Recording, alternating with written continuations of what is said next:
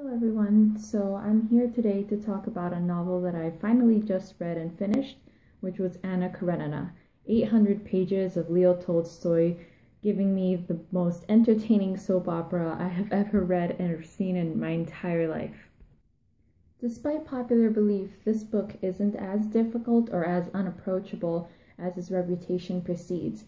In fact, it's written in a very simple and straightforward manner, and I recommend that most people get over this fear of approaching classic literature and really just dive into it.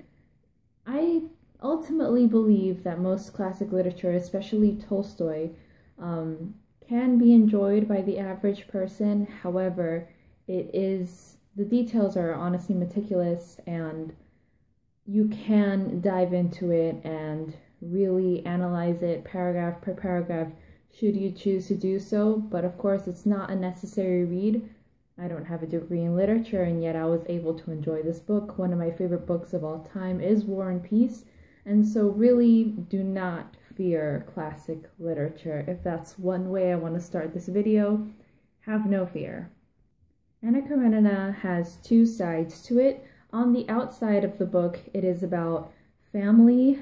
It's about this woman and her story, and it is about Levin, another character that her family is connected to in a sort of way that takes you down this path of humanity and what it is like to love, to have affection, to fear, to lose things, to have uncertainty and bravery and emotions. And basically, it's a story about what makes people within a family dynamic, which of course, as we all know, is usually somewhat dysfunctional. Whether it be minor or major dysfunction, there is no such thing as the perfect family.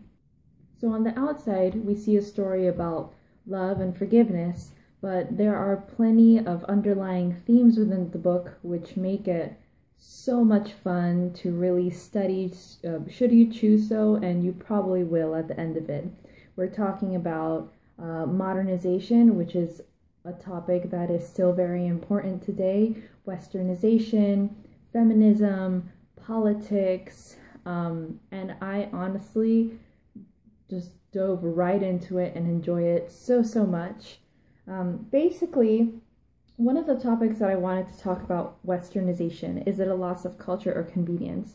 Tolstoy created this book so that we may see Anna Karenina's lifestyle, which is very wealthy, very affluent, and a bit indulgent. And we also get to see Levin, another main character in the story, and his life rejecting his noble status and living in farmland. Basically, what this story is about, and I'll show you here, is this family. This is the Leo Tolstoy universe. It's something that I did when I started reading this novel, and I suggest that you try to do it as well. Leo Tolstoy's stories involve many characters. You're not reading about the main heroine or hero. You're reading about a universe, a Leo Tolstoy universe. So this is going to help you follow along as the characters progress in Anna Karenina, which is very organically. It's easy to follow, and it's easy to add on characters to your list. So get a big white sheet of paper and start adding them as they come along. It's going to help you not only with the characters and how they develop and who is who, but because in Russian literature there are very difficult names, which is another thing that I wanted to describe to you. In Russia, people use 3 names. It's not like us. My name, for example, I could be Amy Anna Bates, let's say. It's going a little Downton Abbey, but whatever. So you would have your first name, your last name, your middle name, and your last name. Your middle name is treated like your first name. It's just a representation of who you are. But in Russia, you have your first name, which people call you by informally. Let's say it was Anna. Your middle name is a patronymic name, which means you take your father's name and you make it feminine or masculine, and that's your middle name. Your last name, finally, would be whatever last name you have at the moment, whether married or not. Now, let's say we took this character, Amy Anna Bates, and their father was, let's think of a male name, Michael. So it'll be Amy Michaela Bates. And so in Russian literature, you have 3 names that people can call you by: your first name, your patronymic, your surname, and a nickname. They have lots of little nicknames for affection. Even though they do have a lot of regular common names, they have nicknames for affection, and that can confuse you because you're going to be looking at a character being called 3 to 4 different names throughout a novel. So it's going to help you a lot to carry a little chart and write out their full name, and if you hear their nickname, write that down too. Trust me, it'll save you a lot of confusion. Now, I do recommend this book to everyone. I consider it a 10 out of 10. And honestly, there's just something about Leo Tolstoy that brings you face to face with life, with your fears, with your greatest loves, with just troubles and things that might happen in life, or extreme moments, and you might not know how to deal with them. You will not be alone with the Leo Tolstoy book, and it will help you through it because it's so deep, it's so majestic. I loved it. Absolutely recommend it to everyone. Now, Tolstoy has an incredible understanding of what's it like to be a person at any age, and that broad understanding will help anyone relate to this literature. I will say that anyone reading a book this long with this many characters will relate to one person more than another, or will find something more interesting than something else, and everyone's individual perspective, I believe, is what inherently makes this novel so great. There is so much that you can choose from to say, wow, that's what it's like to be that. That's why I do that. That's why they do that. That's what it means when people do that. It is a book about people and about the human condition. So to briefly analyze this story for someone, to summarize it, for someone who has never read it, Anna Karenina is one of the main people in this book, and it starts out with her brother's story, and then we are introduced to the brother's wife. The reason why they are important is because this story actually follows Anna Karenina and a man named Levin. Levin is in love with one of the sisters related to Anna Karenina's sister-in-law. So it starts out with her brother, who is in love with this and married to this woman, Dolly. Dolly's sister is Kitty, and she's one of the characters that Levin is in love with.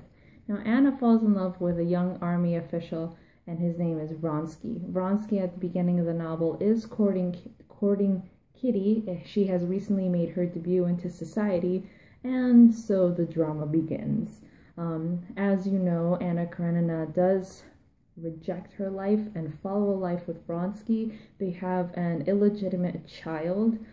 She leaves her life behind, her husband, and then the drama that ensues within the whole family and society begins.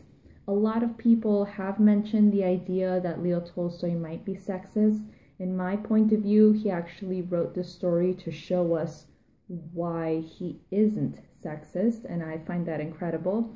The story starts off with Anna Karenina's brother committing infidelity, and then she goes on to commit infidelity. Yet we're never brought to believe that it's because they were raised or it's their personalities, simply because I believe, and I'm sure that you'll find, we are meant to see what an infidelity is supposed to look like, with a man committing it and with a woman committing it. Her brother has ultimate freedom and continues committing acts of infidelity throughout his life, and it never seems to really affect his home life, and he gets to have everything that he has ever worked for and still basically live.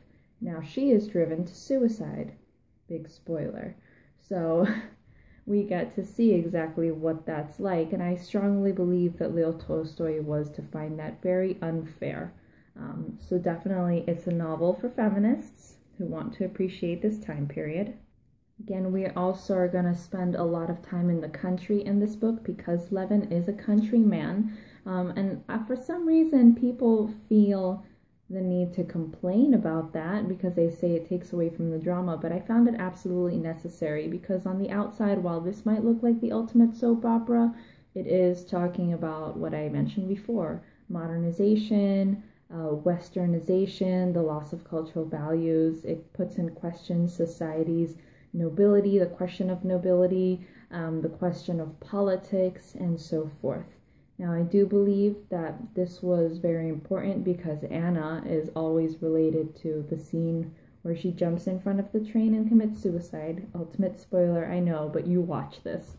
And I think that modernization was the ultimate death of her. However, it was also the birth of a new time, or hopefully a new time, where people can live, where a woman can divorce her husband and still retain custody of her child. Although the message is, according to Tolstoy, we don't want your Westernization and your modernization. We miss our culture. We want to embrace us as Russia. And I thought that that was very, very well put. Like I said, you can read this novel and ignore all of the underlying themes and enjoy it for what it is on the outside, or you can really dive into it chapter after chapter and enjoy the nitty-gritty.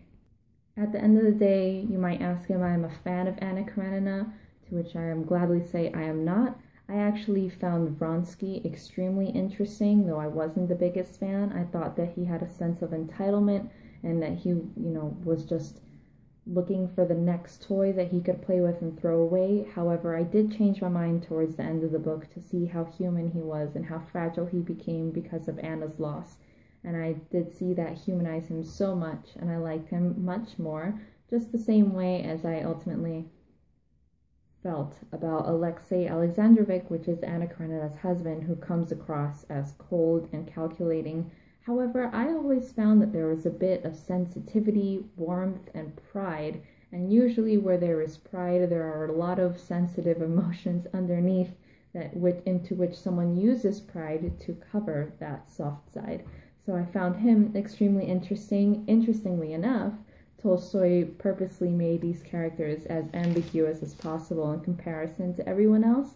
So I also like to mention that if you're going to start a novel of this size, if you're going to start a classic, especially with one that has as many characters as Anna Karenina, take notes. I have a notebook where I took notes, and I'm able to see who I connected with, what themes I connected with, what I recognized. And something else I suggest you do afterwards is go to SparkNotes and read the very bare summary of the story, and you will see how much you actually indulged in a novel, and you will see that you took away much more than a brief summary could ever show you, and you will really fall in love with classic literature. One other thing that I would mention: do a little bit of research of the time period so that you may understand how these people lived and what they went through, and it will definitely help you find that they are more relatable because you'll be able to understand their situation more, and really just put yourself in their place. Otherwise, something might feel way too foreign, such as nobility and all of the status.